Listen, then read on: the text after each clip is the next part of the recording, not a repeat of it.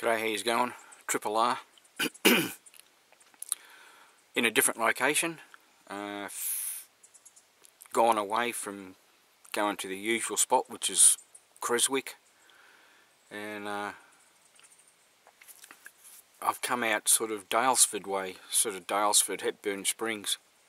There's a lot of bush up here that you're allowed to detect in. A lot of goldfields. Really nice place.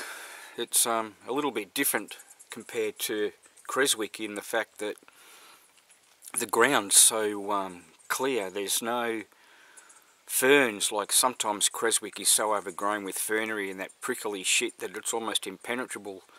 So it really restricts the amount of areas that you can swing your detector around, you know, because if you can't swing your detector, you just miss out on so much.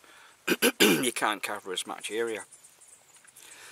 Creswick does have the benefit, so where the Forestry Commission or whoever select an area of Creswick National Forest and they backburn it, and all you've got to do is keep on your toes and figure out which area is going to get burnt next, and then get out there after they've burnt it, and then all the bushes and all the undergrowth's gone, and it really cleans it up for you so as you can have a good detect. But out here, sort of, I'm not going to say exactly where I am, but I'm about 15 k's or 10 mile, I suppose, out of Dalesford, maybe a little bit more, and there's just no undergrowth. It's just fantastic, and it's just different. The style of mining's even different. I'll show you some mine shafts later on and some stuff that they've done over here. It's just like mind blowing. It's just great to look at. This is my third day here and I found nothing. I'll give you a look what I've got over 2 days.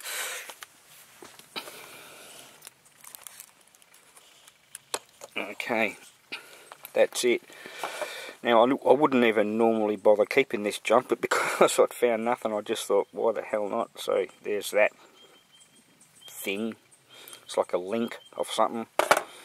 There's a small splitter, rock splitter, wood splitter, not sure, but there's a tool that they used to use, and I've got several of these. Don't know what it is. It's sort of, no, this one's not so much. Sometimes they got a sharp edge on them, but this one hasn't. And why I kept that, I don't know. Some sort of old bottle cap. There is writing or a maker's name or something on the lid, but I just kept it because I've got nothing else, and it must be made of copper or something. Maybe, no, I don't know.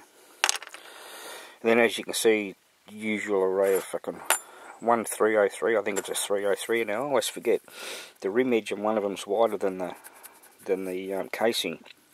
I think that makes it the 303 rather than a 308. So big deal. A 22 shotgun. This is kind of interesting. I don't know what that is.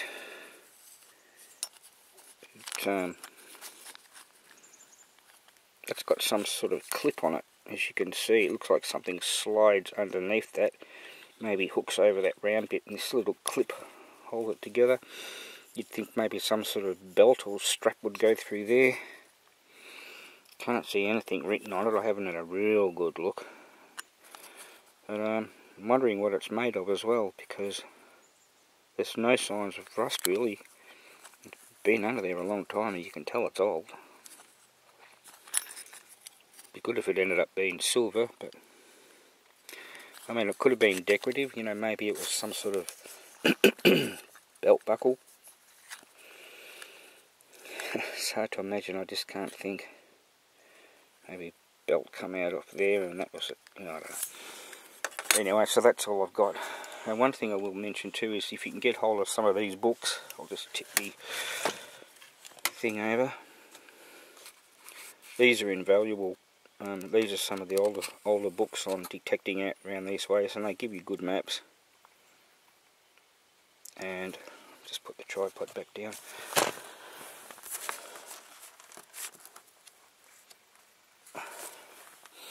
This is where I am now. The area circled in red. Now you can see it says after I came up here, there, up there and down here, and then there's a little road that goes up that way and one that goes that way. Well, I took that one, and it shows you these 3 little marks there are chimneys, and there you can see there's 3 chimneys. I spent all day looking for them yesterday. Now I came to what I thought. I'll just move my camera out here. I've turned my van around so I'm facing the way I came in. But the little track, which is barely visible, finishes there, which means the 3 chimneys should have been up there. I walked up that mountain, up that side, went back, came down that side, walked along the bottom, went through the valley, up that mountain backwards and forwards, down the other side, backwards and forwards. Remember, I'm walking at a small pace because I'm detecting while I go. Walked around, down the bottom of that valley, had a bit of a look. Could not see any chimneys. I'm thinking, what the fuck? So anyway, went up the top of that hill. Oops, where is it? The valley's down there. I went down the valley and it was probably only about 2 hours daylight left. I'd spent that much time looking for these friggin' chimneys. I came down here and I was ready to come back, and I thought, no, fuck it, I'll have a look. Keep going. So I went up that hill. I had to poke around up the top. Came halfway down that side. And bloody just walked straight into them. And I guess they were probably over there somewhere. The chimneys.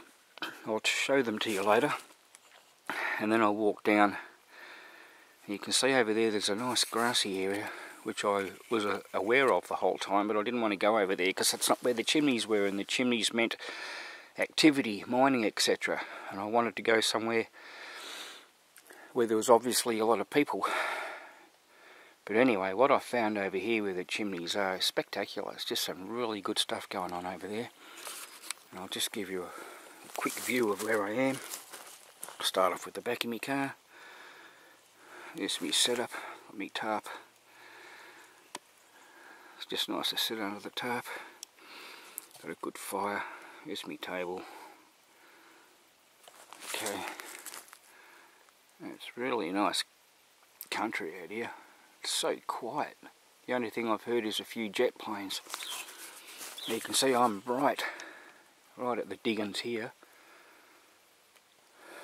I'm not really going to have a look around just here though. I'm not after the little bits of gold, as you know. I can't be fucked with that sort of stuff. I'm more into looking out for the relics, coins, etc.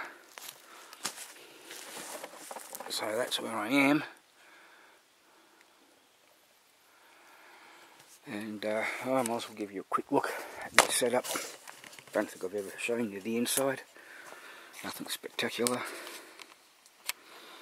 So there's the inside of my combi. Tarps and shit. It's my detector. It's where I keep it at night. Got more maps on the dashboard. And in here, that seat is getting a little bit ripped up. That folds down into my bed. My bedding I just throw up the back and just store it there so I can sit in here. See the pop tops up. That's just storage. Used to be a kitchen sink and crap down there, and I ripped all that out ages ago. This little table folds away. Got me cookers out. I've had me sausages and eggs for brekkie. A cup of coffee. I've got more tent poles and another detector down there. Got lots of gear stored under there. Got a stove here if I need it. Bits and pieces. It's just a speaker I whacked up there inside a timber cabinet. Got a little radio, says it. I can listen to shit. I can't get my camera up there because my bloody tripod, but there's more storage up there with me food and cookers and cooking utensils. There's my gear, which I'll be taking today. Always put my rubbish in a bag. Never leave anything here. There's my second rubbish bag getting filled up. So anyway, that was a 9 minutes worth of shit. Sorry about that. Just wanted to show you what it's like in this new area at Dalesford. It's bloody beautiful out here. Just awesome. So I'll go. And I know where I'm going. I'm going to go way over there. Oh, now the trees are out of the way. I'll show you the cactus plants from here. But there is... This area's just been you can tell people have been here a long time ago and planted stuff to make it homey, I guess. Plants that you would normally not find out here. And it's just awesome over there, so I'll get off. I'll shut this thing up and I'll give you a look when I get over there. Okay, Triple R.